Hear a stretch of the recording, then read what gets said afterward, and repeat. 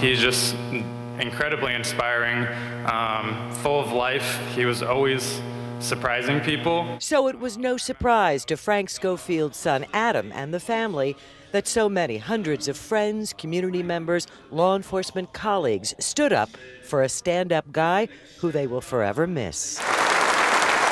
That was one of several standing ovations at the First Baptist Church in Daytona Beach for the husband, father, Navy veteran, senior deputy, during an emotional final tribute. From Sheriff Mike Chitwood. Did he not make you laugh?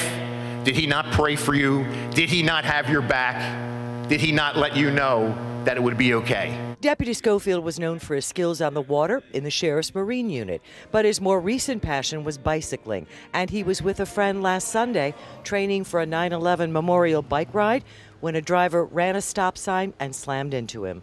Former Sheriff Ben Johnson told the crowd he will always treasure Deputy Schofield's gift of a walking stick. He was our friend. He was everybody's friend.